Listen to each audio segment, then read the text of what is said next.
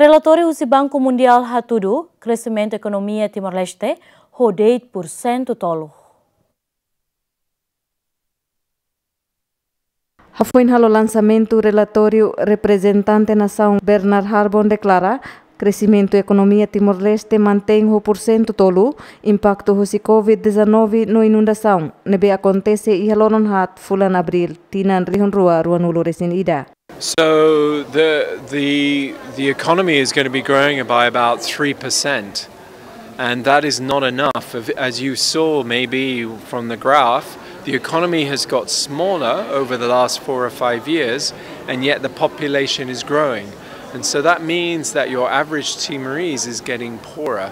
And so now we have the shock of the Ukraine war, where food prices and fuel prices are increasing.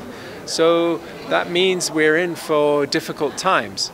The government is using its budget to try and support people through Cesta Basica, through the EDTL subsidy, but the question is how long can that continue? The other key message we have is that the government has to start investing in the next generation. It has to spend more and spend better in schools, in health, because young Timorese, they need to grow up big, healthy and strong in order to produce and contribute to the economy. So inflation is going to increase. We see that for the next maybe 1 or 2 years. The government is trying hard. It's providing a subsidy to EDTL for electricity and providing a subsidy for fuel, for transports.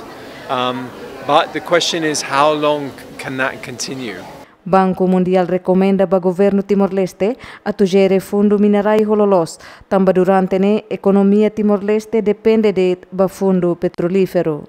So going forward, there are 2 big things that need to happen. One is the government needs to make better savings.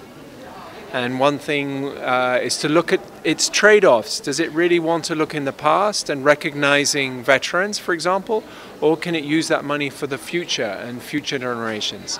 So one key thing is savings and making decisions around these trade-offs.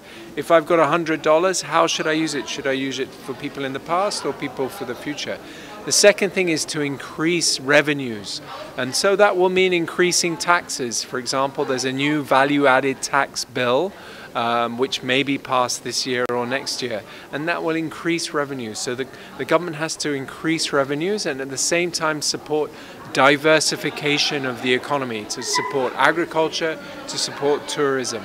Tuir comunicado imprensa haturu, fundo minerai iha onarisco no sei hotu iha década tuir mai, tambane povo no nação precisa sai motor, hodi protege capital humano. Tuir dado susi Banco Mundial, durante ne banco investe ona osan tokon atus ida ruanulu, ba projeto B Timor-Leste. Antes ne Banco Mundial mos fosai katak, produto interno bruto Timor-Leste husitinan rihun rua sanulu resin hitu, rihun rua sanulu resin walu, no rihun rua ruanulu, kikliu kompara hotinan rihun rua sanulu resinen. Gasparinya de Souza, Aniceto Leite, GMN.